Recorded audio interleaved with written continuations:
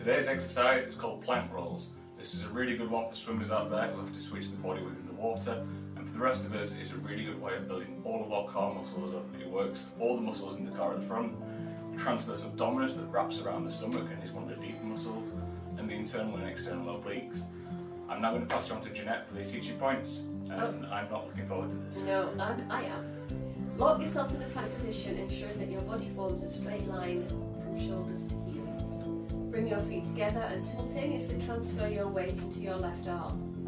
Allow your feet to slowly tip over as your body rolls into a side plank in a controlled fashion.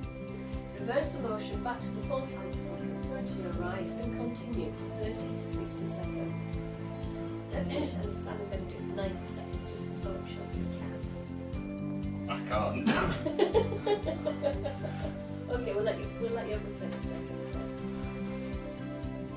I love the look on your face, you look like a mad scientist. That's plank rolls.